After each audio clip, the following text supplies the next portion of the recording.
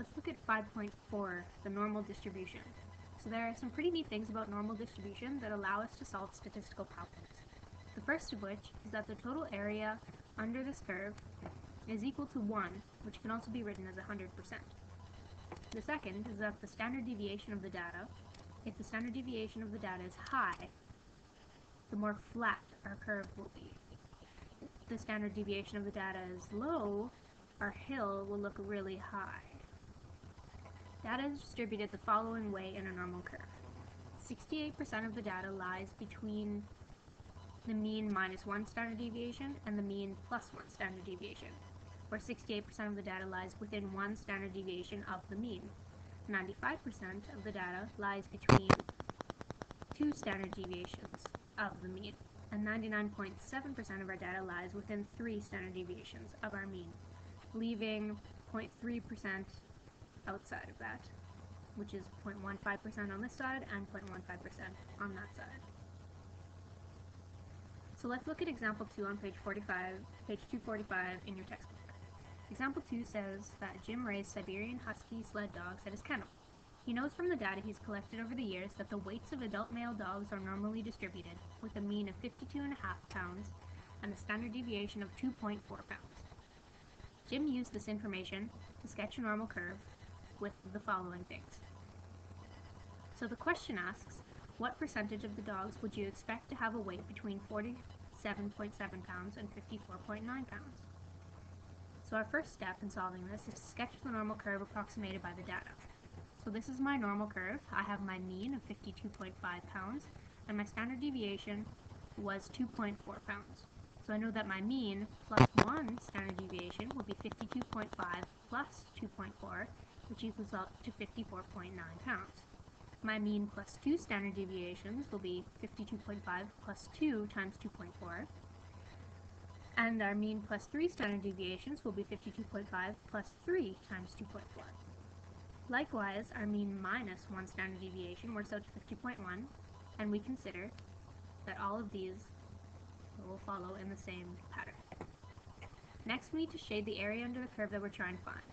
So we are trying to find between 47.7 and 54.9 pounds. So then it's going to look like 47.7 to 54.9. So this is the area that we're trying to find under the curve. Okay, lastly, we have to use the 68, 95, 99.7 rule, which basically says that 68% of our data is within standard deviation of the mean, 95% is within 2 standard deviations of the mean, and 99.7% is within 3 standard deviations of the mean. And we want to find what percentage of dogs between 44.7 and 54.9 pounds would be. So between here, we have 13.5% plus 34% plus 34%, which equals out to 81.5% of dogs being between these 2 pounds. So then what percent of dogs would you expect to be between 50.1 pounds and 59.7? So we're trying to find between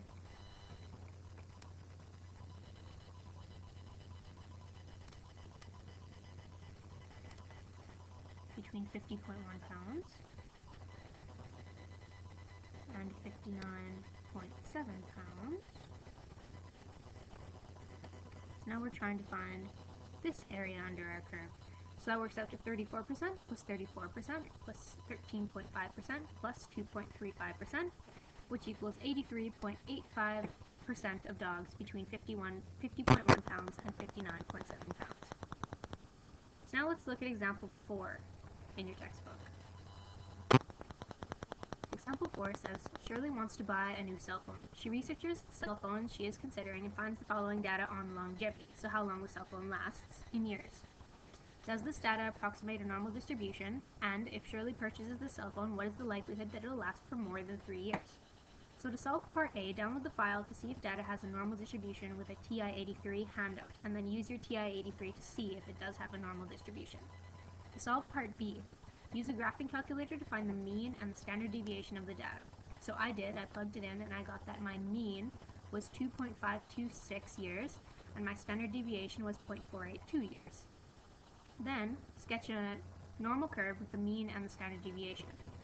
So here's my mean, which was 2.526, and my mean plus 1 standard deviation, which works out to 3.008. Now what we're trying to find is that what is the likelihood that it will last for more than 3 years. So this is all I really need, because 3.008 years is really, really close to 3 years. So next, I'm going to use the 68, 95, 99.7 rule to see how many cell phones lasted more than 3 years. So I'm going to fill in on my curve. I need between here greater than 3.008 all the way to the end. So this is what I'm trying to find. So now I can do this in two ways. I can either say, well, oh, this whole thing has an area of 100%, then I'm going to subtract this half of it plus this 34% of it, which works out to 16% of cell phones. Or I can go 13.5% plus 2.35% plus 0.15%, which also works out to 16% of cell phones lasting longer than 3 years.